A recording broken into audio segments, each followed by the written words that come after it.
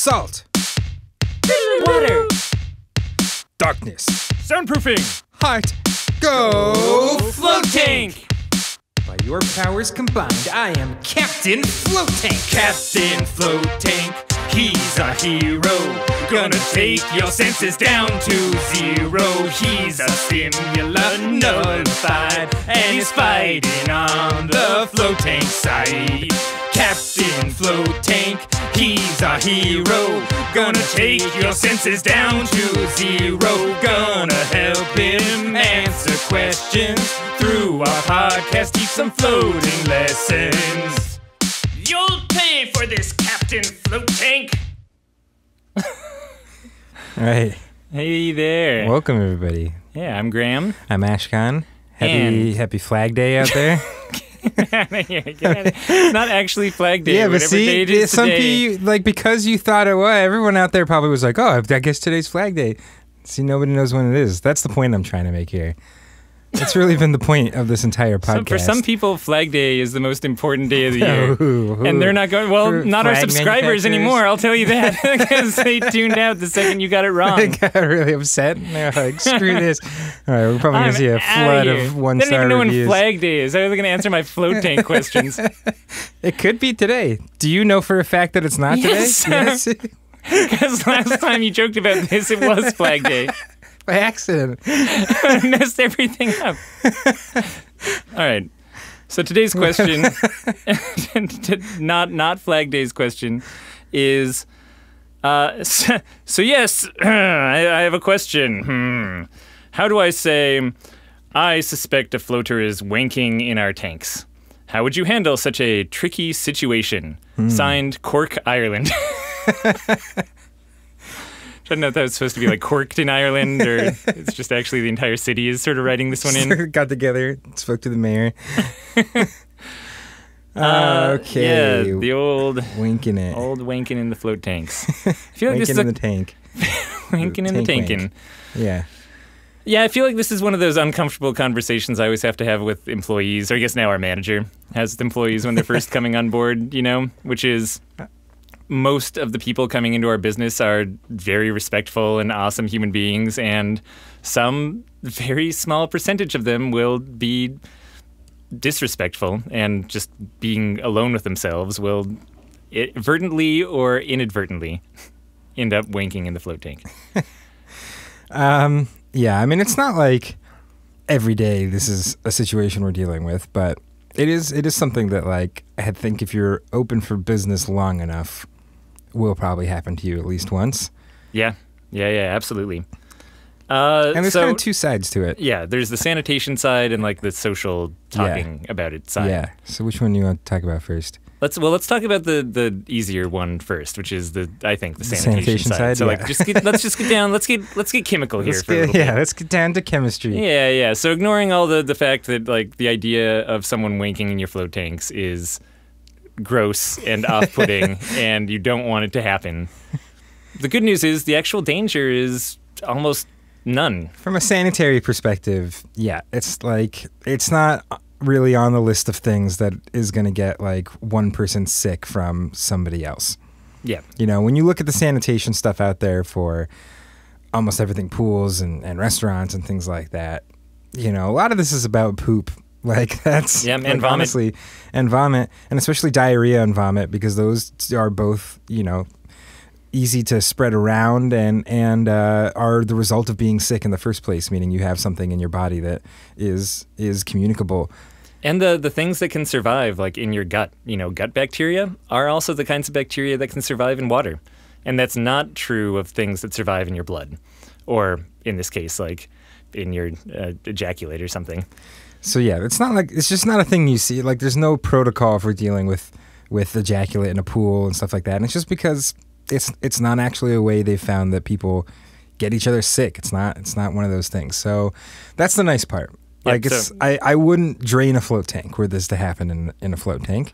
No, and the actual, again, like the amount you even have to be concerned about anything that could live in someone else's ejaculate that will get someone else sick, like as a result after it's exposed to air, and especially any kind of water, not even salt water, not even treated salt water, just regular water is still like nothing. So really what's going to happen is, your filter in the filtration system on your float tank is most likely just going to handle it, or you can grab a skimmer if it's not, or if, sometimes like what I'm saying is you may not even know, like it's just you're gonna turn your filtration right, if you don't get to system do on a visual check, like someone wanked in there and then the filter kicks on and catches it, and it might just be handled, and you never knew. Yeah, or you get a skimmer out, and that's not fun, but it's not the worst thing in the world to have to deal with. And as far as I'm concerned, like the normal beefiness of your filtration system, if you have an appropriately made filtration system for a commercial float facility, like that's like what normal things between each person is going to be able to handle that. There's not really anything extra. Like I wouldn't go like dousing extra stuff or you don't need to like block off the tank and shock it to 20 parts per million chlorine or anything like that. So that's the kind of sanitation side. So good news. Good news there. Gross, but good news. Gross, but good. Yeah, gross, but sanitary. GBG. So then there's so then there's the customer relationship side, and then there's the staff training side, which almost is a different thing when you're not the only one dealing with this sort of thing.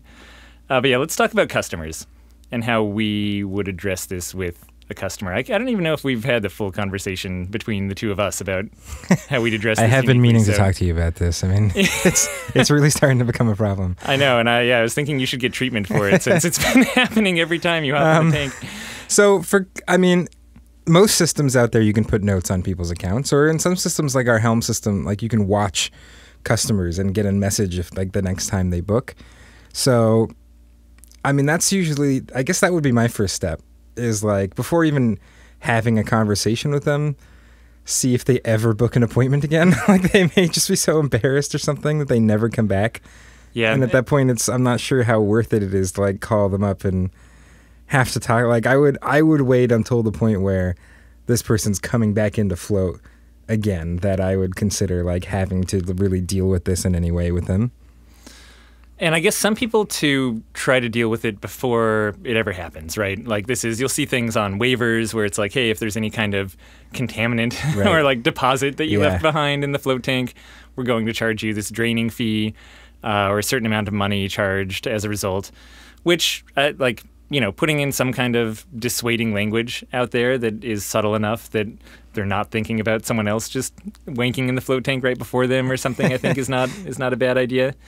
To me, if you just have something like on your waiver that says like, I promise not to ejaculate in the float tank, it's just a little extreme, like I kind of don't want people's brains going there as much. It's never been something I've wanted to have each one of our customers have to have a like vivid mental picture of. But yeah, some kind of dissuasion or letting them know like, hey, like we pay attention and do a visual check.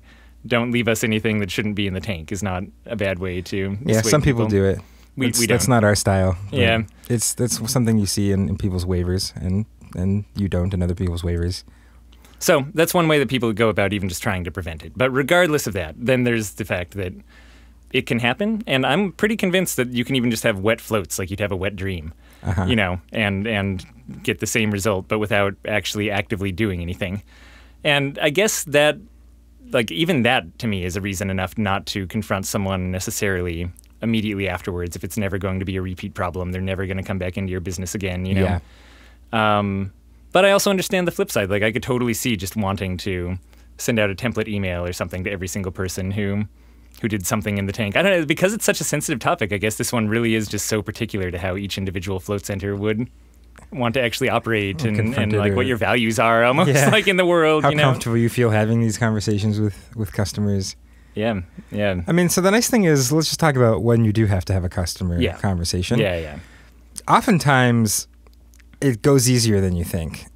Like you can kind of just lightly bring it up or lightly allude to it, and they'll be like, "Yes, I'm sorry." Like it ends up being a kind of faster and easier conversation than I think usually people think it's going to be in their head.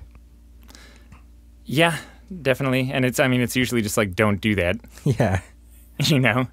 Like you're in a public place of business, don't do that. Take a newspaper, hit them on the nose. I mean, yeah, when I've had to do it, I guess it usually has been by email, not like by phone call or something like that I've actually written to someone. And we've had a couple employees call before. Or one at least. Yeah. Yeah. Yeah, and at least it's never gone terribly. You know, I try not to just be too rude about it, but at the same time to make sure they understand where I'm coming from and what's going on. Yeah.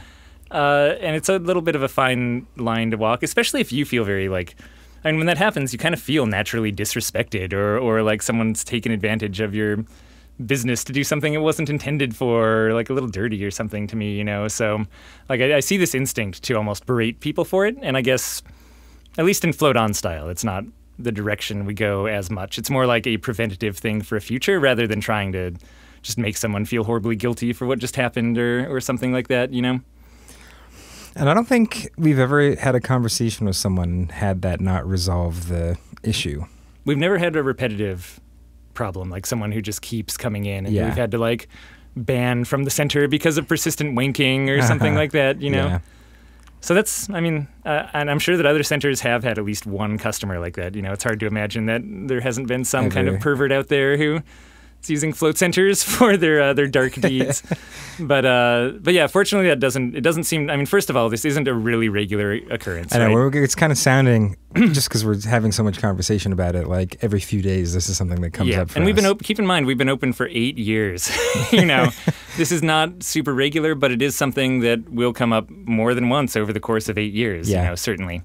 And also sometimes like shampoo and stuff like that can coagulate in a float tank to look like semen in a way that can be deceptive like that. Just to throw that out there too. Like, don't always jump to conclusions. We've definitely had, like, we used to buy a certain type of soap that as soon as it hit the salt water, like, just kind of formed this white, filmy, coagulaty sort of texture to it. Yeah, and we have a whole episode too where we talk all about that and choosing the right soaps and kind of what can cause that. So definitely look in the show notes too, and you can go listen to like the soap side. You're like, this is happening to me all the time. Like it might be something else. Something else might be going on. It might actually be your soap. But yeah, I mean, I guess that's how and it's interesting that, I guess, going back to the question, they said like they suspect a floater is wanking in their tanks. It makes it sound like this is a recurring type issue. So I mean, certainly if you haven't had just a straightforward conversation and you know, confrontation might be too strong a word, but like, you know, like actually just confronting them about it is totally the next step. You know, like have a conversation. It doesn't have to be weird and accusatory. I mean, it might be a little weird because it's a weird topic to bring up, but you can make it as what's like not uncomfortable for them as possible, but it needs to be broached, you know. And that's either going to stop it or that person's never going to come back again. Or if it doesn't, I mean, then you can just ask them, sorry, like you can't float here anymore. Yeah. And that'll be like the end of it. So thanks for the uncomfortable question. I like it. I like answering these ones. If you found this through a Google search, again, know that this doesn't happen a ton and you're totally safe floating in float tanks. And if you found this just for searching on weird places to ejaculate, then go look for the next one, you know? Okay. And if you found this because you listen to our podcast every day, then you should consider sending a question of your own in. See the transition? That's nice, huh? That's really good. I was just going to keep going down that weird path, too. It was getting strange. I was only digging deeper. So if you wanna send a question into us, go to floattanksolutions.com/podcast and /wanking. We will talk to you soon. Tomorrow's gonna be a whole different episode, so tune in then. Bye.